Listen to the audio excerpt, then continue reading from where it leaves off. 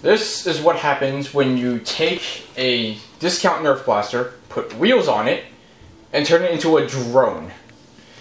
Now, the base blaster itself, it is a Air Warriors Cyclonic. Not technically not Nerf, but accepts Nerf magazines without issue. Now, this thing has been modified, so right now it has 3 motors. 2 motors for the flywheels and 1 motor for the plunger that pushes the dart into the flywheels. The flywheels are these 2 white wheels you can see here.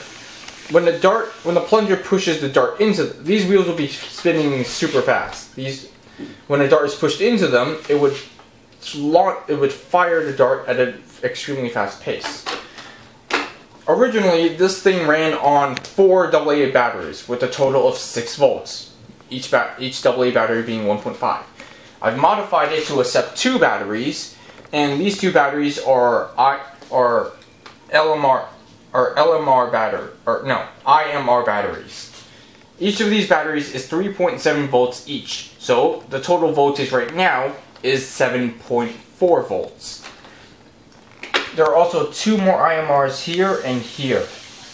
These are 2 separate IMRs. They are not linked up together. They are connected in the same circuit, but they are not linked together in the series for drive controlling reasons. There are technically 4 power sources: 2 for the blaster, 1 for each, 2 separate power sources for the drive controls, and 1 battery right here to power the ESP32 that is controlling everything. There's also an Arduino relay board right here that is controlling all the switches for the drive controls and for the firing. This is the circuit that I've created for the controls. Now, I've labeled everything to switch A, B, C, and D. If I want to go forward, I would toggle switch A and switch C. If I wanted to go back, B and D. If I wanted to go left, I would toggle switch B and switch C. If I wanted to go right, switch A and switch D. Now, if I cannot in any way toggle A or B, because if I do that, this will complete a circuit. This will complete a circuit between the batteries itself only, and that will cause everything to short out. The same applies to switch C and switch D. These cannot be toggled together, or the battery will short out.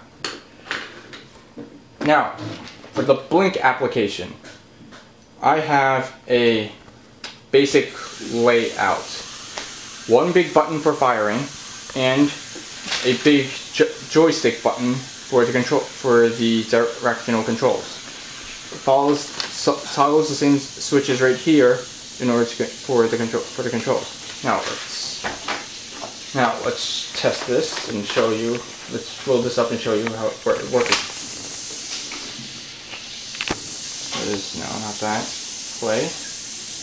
Device is currently connected. Now the motors I used here are cheap motors. So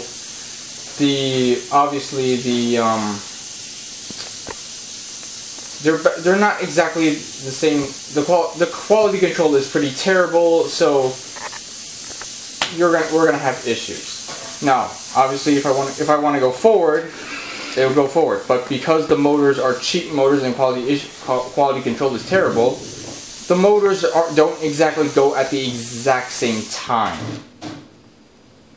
And going back, the same thing.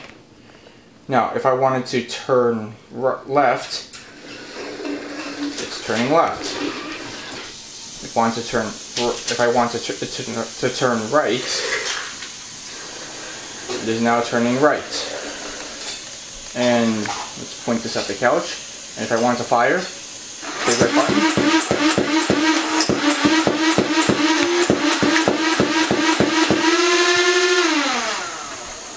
And that is it.